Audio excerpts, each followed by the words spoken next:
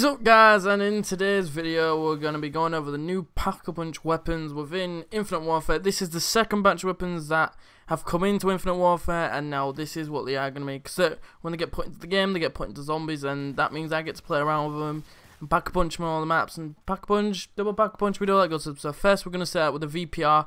VPR is basically an MP5K on, it's got 40 with 320, and that's how much ammo it carries. I don't know why it looks the way it is. It looks, with the mags on the side, it looks pretty horrendous in my own opinion, because it doesn't look that nice, because it's took the feel away of like the realism in the MP5K, but because that's gone, it doesn't feel that good really, to be honest. The fire rate is ridiculously fast, to be honest.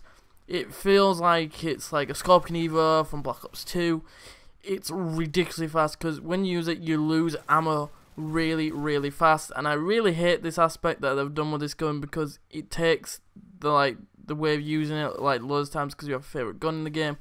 If you realise this gun, you're not going to last much longer with the ammo in the gun. It's pretty shit, to be honest. That is my personal opinion on the unpack-a-punch version of the gun. So let's go pack-a-punch it. So when you pack-a-punch this gun, you get the D Savage, and you get 40 again in your mag, and 320 in the magazines like that, your reserves. And it pretty much is exactly the same thing. It's the same thing. It just deals more damage. The camo ray and the redwoods actually makes the gun brighten up. It still looks hideous the way the gun looks. It's just my personal opinion on the gun. I really do not like this gun because it looks terrible. It really does look fucking terrible. Ugh, and right, I want to just go through this. The hipfire icon, really don't like it. It looks like it's something from like Halo, and it looks like it's linked for like an energy sword from that game, and it really does not fit the game it's supposed to be in. I know they're trying to be creative, Infinity Ward, but Infinity Ward, stop doing this, and it really takes it away. So let's just let's double pack-a-punch this gun to get this out of the way, because this is just it makes me want to vomit. So when you put the gun back in the pack-a-punch, after pack-a-punch, you get the Cheya. I don't know why it's called the Cheya.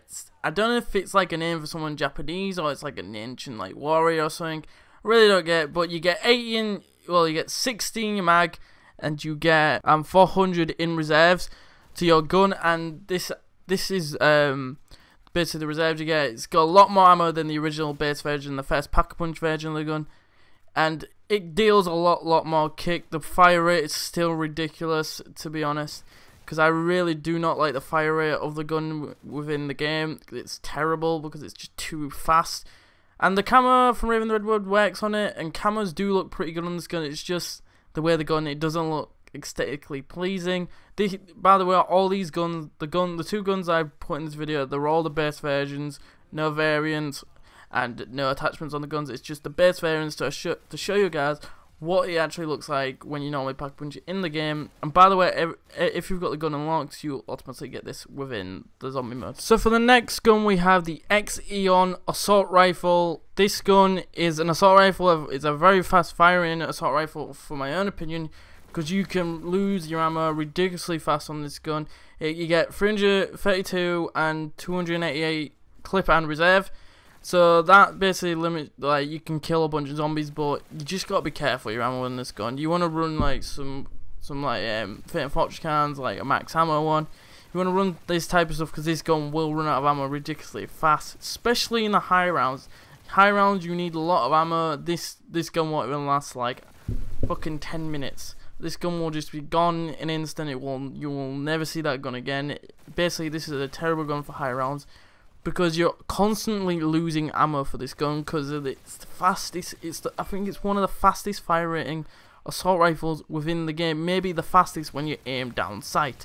So let's pack-a-punch this gun. So when you pack-a-punch this gun, you get the Butchinator. The Butchinator is really not the name for the gun, because this game doesn't butcher zombies up at all. Because I get why they call it a Butchinator, because it butchers through zombies. On this one, it's the same 48, the 388 in reserves. So it's basically the same gun again. So this is what it's basically with all these guns. It's the same thing in with the reserves and in your clip when you pack-a-punch the gun when you first start.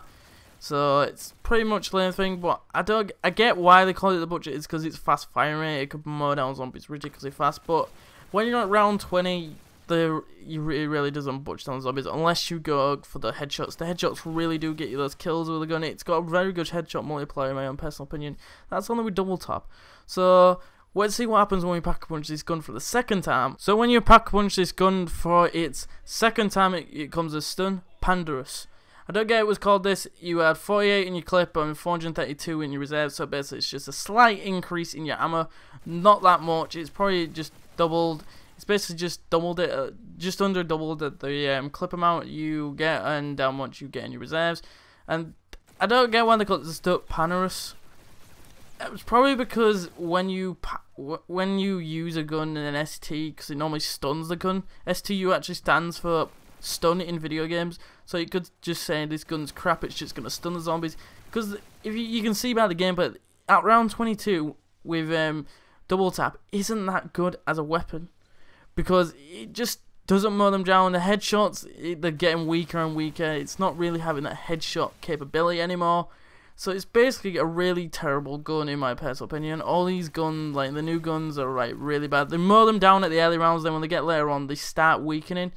But at the 22, when it takes a full clip just to take a couple zombies down, it's pretty bad in my personal opinion, because you want to kill some zombies. You want to kill zombies as quick as possible, but you kill them really quick. But it requires a lot of ammo. So this gun is absolutely a terrible gun.